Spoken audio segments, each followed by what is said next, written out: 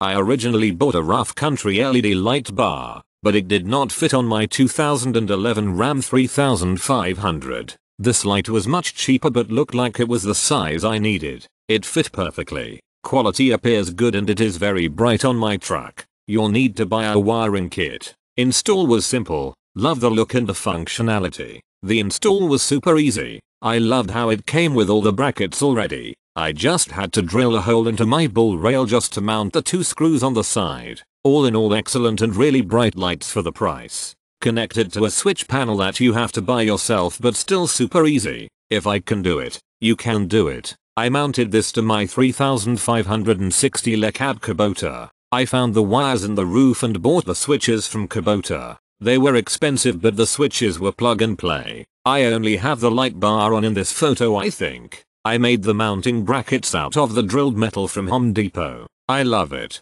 The bar seems adequately constructed. It could have a sturdier housing. I'm not sure how waterproof this is or how long it will last, as I haven't used it for any length of time. The LED has a concentrated beam in the center of the cone of light and really lights up the overall area. From experience, I think the wattage is over advertised, but it's pretty darned good for the money. Super easy to install. While the packaging lacked quality, the light made up for it. This is my first light bar and I installed it on my wife's car. Let's just say I'm scared to turn it off. I can see moose way earlier than I could before. This light is small but super bright. Very impressed.